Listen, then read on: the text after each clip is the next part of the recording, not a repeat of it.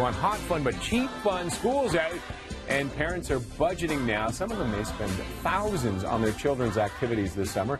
So we're going to re-budget with personal financial expert Leslie Ann Scorgie about the best ways to manage these costs when your children reach school age, and before then, that's when they start going into these camps and that. And that's when kids are expensive, right, Leslie? That's it's right. not when they're little babies. That's cheap. It's actually, that is the cheapest part of raising a child. We think, oh, well, parental leave might be expensive, but that can usually be well managed with some budget cutbacks. It's when they reached around the age of 4, and you start registering them for camps, ballet, hockey, and so much more. Yeah. The other thing is parents used to do this in Ontario thinking that they had a tax credit. That has been gone for over 2 years now, so you can't rely on that.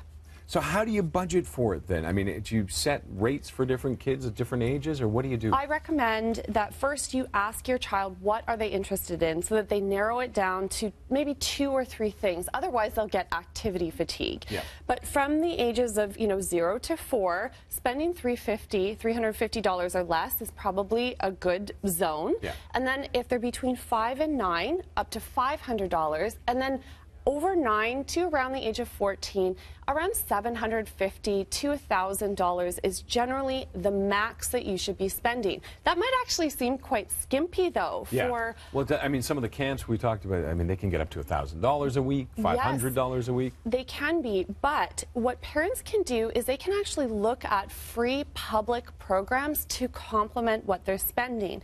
And so I'll list a few. So you can register your child in library programs, rec center programs, and programs offered by the school districts. And those tend to be very small to no fees. So if you complement that with some paid programming, you are very much able to keep within that budget. Why? I mean, when I was a kid, we used to go down to the park and we had park leaders. Do they still have that? They absolutely still have that. It was great. They had baseball, they had arts and crafts, things like that. It's a great way to put your tax money to use and get some money take advantage back. of it. That's right. So I think for parents, the key message here is you've got to take care of your financial future. And I think of the airplane safety video that says secure your own mask before you secure that of another person. What that means is you need to take care of your financial footing first. Yep. Then you can spend money on activity fees. And really, in plain terms, that means top up your RSPs, top up your tax-free savings account, save for your child's RESP, then spend money on activity fees. And also with the RSPs, when you're putting the money into that, you're getting money back. That's right. You could use your tax refund, for example, to pay for your child's summer camp. And that is a win-win all around. It's a difficult time because you want to give your kids everything, but you want to find the balance. That's right. It takes some research, right? That's right. And so parents, just focus your energy on what you can do to complement paid programming with free programming, and also making sure that you're not fatiguing your children with too many activities.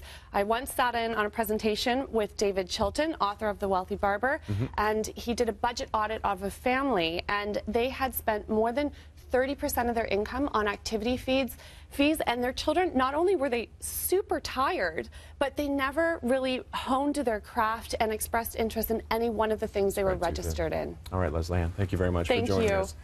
And for more info, go to mevest.ca. We'll have more coming up on BT after the break.